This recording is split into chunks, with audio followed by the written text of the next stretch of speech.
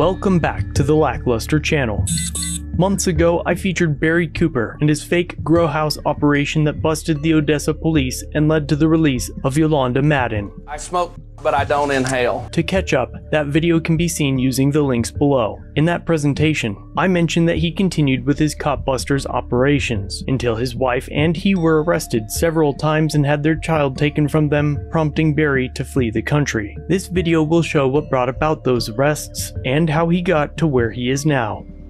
After his tenure as a narcotics officer, Barry used his experiences and training to become an expert witness. During one case, he was brought on to provide testimony that an officer caused his canine to false alert. The incident was captured on Captain Nissor's dashcam video. Barry found that during the traffic stop, the officer ran his canine across a single door 12 times before the dog finally alerted, when a reasonable alert should have been given within a couple passes. The officer also appeared to be manipulating the dog's toy. The case was mysteriously dropped after Williamson County prosecutors learned that Barry was going to testify. However, still beaming from his success in Odessa, he couldn't shake the idea of an officer potentially cheating for conviction and pointed the copbuster crew at Captain Nasser.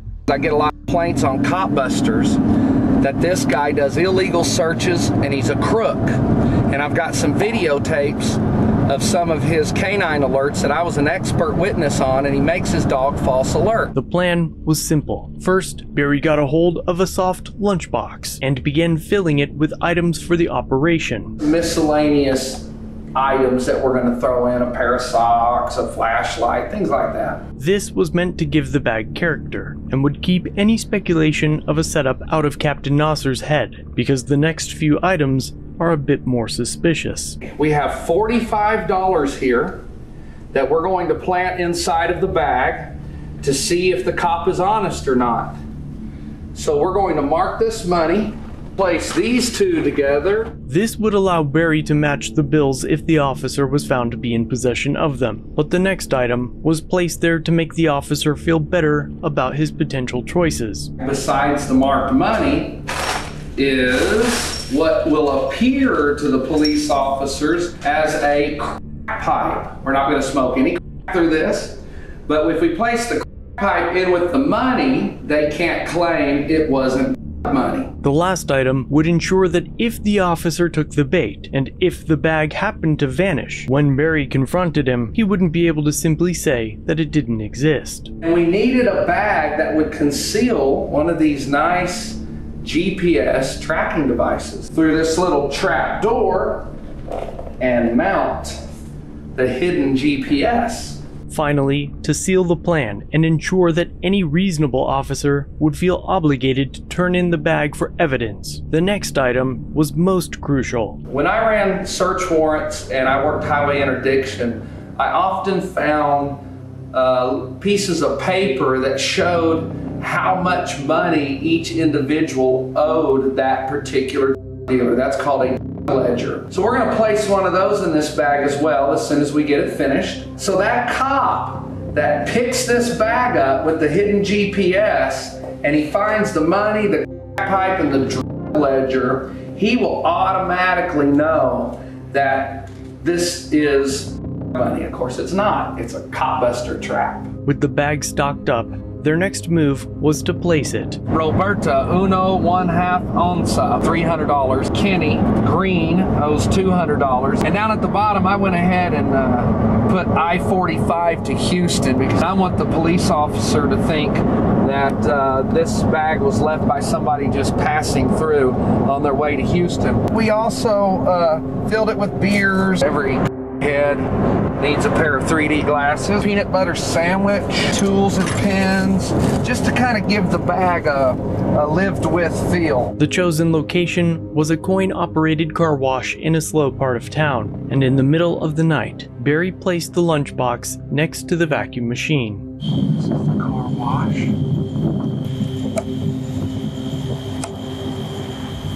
Okay, right there is where the bag has been planted. So we're just going to wait for the police. Barry then called the Liberty Hill Police Department's non-emergency line and reported a suspicious bag. Captain Nasser arrived soon after.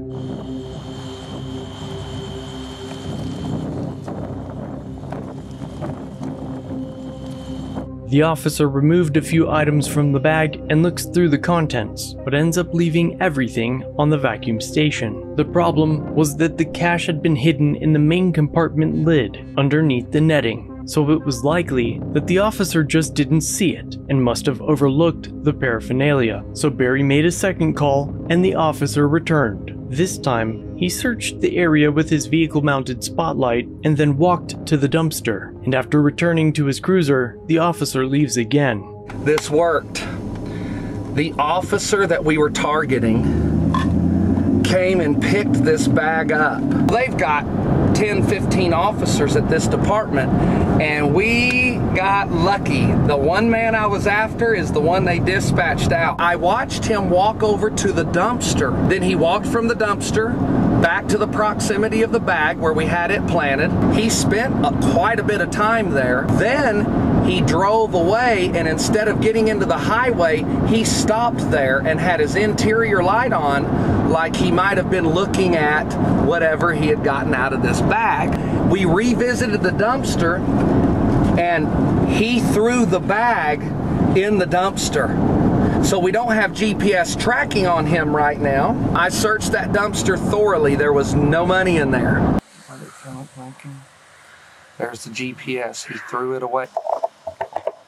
And guess what? Guess what? There's still no money to be found. We've searched these trash cans and these dumpsters thoroughly. No money, no pipe.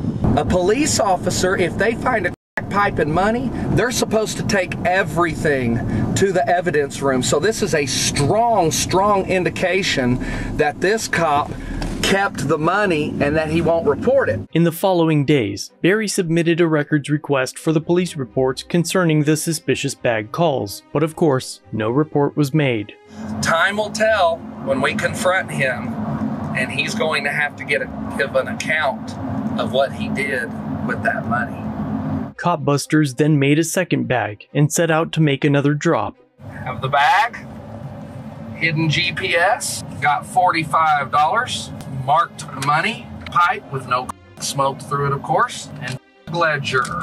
With the bag in place, Barry again called the non-emergency line to report it. Officer Jackal responded to the scene and leaves, taking the bag with him. And upon reviewing the GPS data, it was evident that the officer had taken the bag to the police station. A records request subsequently revealed that the bag and its contents, including the cash and paraphernalia, were booked into evidence. With the footage secured, it was time to disclose what they had found to the Liberty Hill Police Department. My wife and I have video evidence of a felony that was committed in Liberty Hill. What's your last name? I'm going to stay anonymous. I'll ID to Captain Nosar. That's who I want to come out because he'll recognize the suspect, and I'm going to turn over all the video evidence to him. Officer Rodriguez was the first to arrive. It's all right, we're all unarmed. I've got some felony evidence here of a felony that was committed in your town. What, hey? This is my film crew. What? I'm a journalist. If you hear the complaint, I only need to talk to you right now. I have to keep the cameras away from me. Well, I don't want to keep the cameras away. I'm interested in showing you this video. Actually, talk to Captain Nasar because he'll recognize the suspect that committed this crime. Right now, I'm the only one on duty at this time. So either you guys deal with me or come back on another day. Officer Rodriguez calls his chief to inform him of what is happening. Tell you what, I talked to the chief. He said go ahead and meet him at the office. Relax a little bit, Mr. Rodriguez. Hey, I'm not much. Well, I don't care. That still looks a little weird. We're all nonviolent citizens, and you doing all that's a little strange. I want to keep my distance, okay? Okay. I said has a personal area. I have mine. Okay. I talked to my chief. He said it's okay to meet with him. Give him about 4:30. Okay, and you meet him at the office. Is that okay? Yeah, at 4:30. At 4:30, meet him at the office at the PD. All right? Okay, man. Appreciate it. Yep. After much disagreement about the filming, the chief agreed to meet Barry at his office. Yes, sir. You're to report a crime? Yeah, actually, what this is, I have your Captain Nasar on video. committing a felony. Okay. So it's one of your officers. Come on in, let's talk. I'm not going to go in unless we have a camera, because that's the only way I feel safe. You don't need a camera. Yes, well, why don't we need a camera? Why can't we have a camera? If there's nothing to hide. There's nothing to hide, come on in. Okay, your officer stole money, and I've got the video evidence of that. Come on in, let's talk. No, I would bring one, but we're not going to have a circle. Okay, we can have one camera? Okay, cool, that's excellent. I'm Barry Cooper with Copbusters with the K. This is my wife, Candy. Have you heard of our organization? Not of the organization. I think I recognize your name. Okay. The chief eventually agreed to view the footage, during which he made his agitation known. Is that your captain?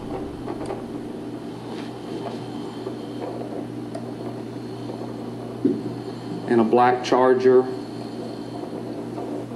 Oh, it's one of my officers. I can recognize the uniform. I'm still trying to. Patrol dog in the back.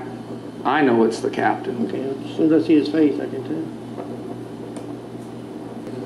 Well, it'll all be on the dispatch logs that he's the one who got dispatched here on that day. Yeah, I did recognize his face after. Oh, okay. Yeah. Okay, so that is your captain? Yes. Okay. Okay, now he's walking away from the dumpster, and the bag is gone. Okay. We recovered the bag out of the dumpster, but the money, the pipe, and the ledger was gone. We did this same thing to a Lockhart Police Department. It's on here. He took it straight to the evidence room. When we filed reports to open records request. We're right here. Oh, I'm sorry. I talk loud. Yeah, I talk loud because I'm hard of hearing. Well, I'm on this side, so we're sitting on the wrong side. Okay. Are you okay, man? I mean, can I just be me? Damn, I'm not. Yeah, I know, but yeah. Okay, just chill, man. Everything I'm doing, you're criticizing. I'm not criticizing. Well, just let me talk. Well, we're face to face. Okay, well, this is how I talk, bro. I mean, this is what I do. It's worked. And we have other video evidence as well. So we went over to Lockhart and did the same thing. I'm not concerned with Lockhart. When Talk about this one. You're not concerned about anything I have to say. Yes, sir. I'm concerned about your. You're not an investigation. You're not letting me even talk. It has nothing to do with this. Okay, it does when I explain the differences in the officer's behavior. Sure, it does. When I filed for the open records request in your city, Officer Nassar never made a report of that bag, finding that bag or that money. He stole the money. The Lockhart police officer, we're going to leave here, give him an award. He made a report and turned everything in, and the bag was in the evidence room like he was supposed to. I'm not concerned about the Lockhart. I'm concerned about what you're accusing my officer of. I'm accusing him of tampering with evidence, which is a felony, and stealing $45. I won't say I do appreciate you bringing any concern to my attention, but I mean, this isn't good news for me, obvious. But I said you do a service, so.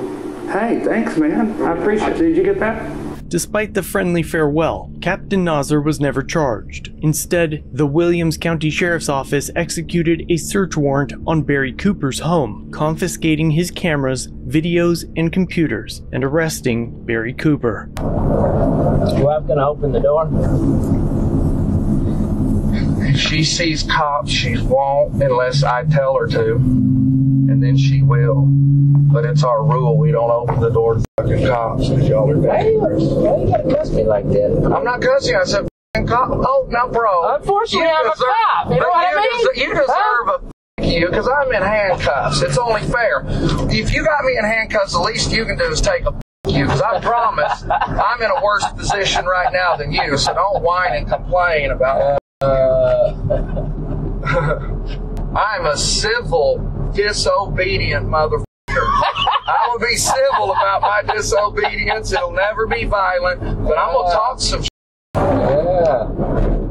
He was charged with filing a false police report, and at the same time, the Texas Rangers opened an investigation concerning the fake grow house raid. While he fought the charge, Child Services took his son, declaring him and his wife to be unfit parents for, quote, creating an environment where children believe the government was out to harm them. He was eventually reunited, and because his phone calls to report the suspicious packages were made to a non-emergency number, Barry was able to plead down to a $500 fine and drop charges. But knowing that they were still under investigation for the grow house operation, Barry fled the country. Today he continues to testify as an expert witness and hosts his own show, one that I was supposed to co-host with him but couldn't because of time differences. Ever touch your hands to your head when answering questions with a police officer. That's the #1 sign of deception. But on top of everything he does is his new group, the NGB 400, where members work with Barry personally, helping review real evidence and freeing actual prisoners.